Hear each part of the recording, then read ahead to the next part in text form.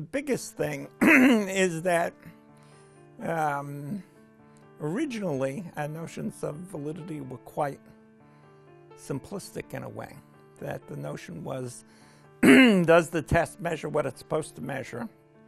And can we use the scores to do very simple things? And I think the two things that changed a lot were that we've expanded the notion into a much more all-inclusive notion of what could go wrong with testing, both in terms of messing up the interpretation and in terms of interfering with effective use.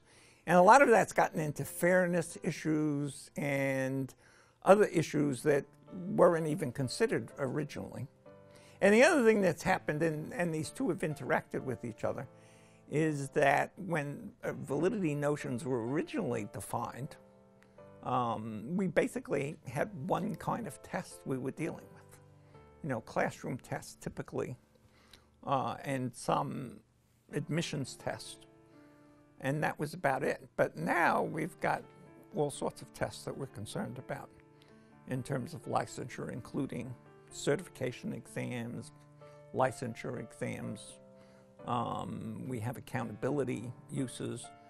So the uses of the particular test and the kinds of tests and all of that has expanded. So the notion has gotten a lot more sophisticated and abstract and comprehensive than it was originally.